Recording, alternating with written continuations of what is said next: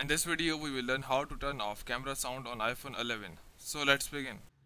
So whenever you use the camera on normal mode, like if you are not on the silent mode and if you are on the normal mode, like it says silent mode off, and if you try to use your camera, and what it would do is it would make a little sound that would be a little bit annoying.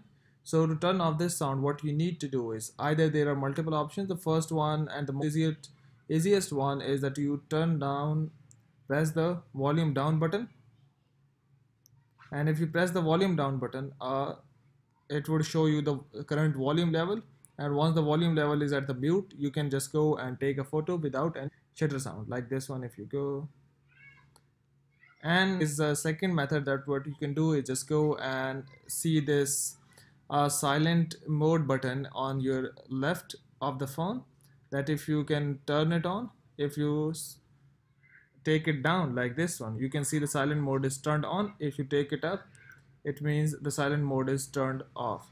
So if you turn it down, just go and take your photo, this one, and once you have took your all of the photo, just go and go to your home and make it back. Silent mode is now off.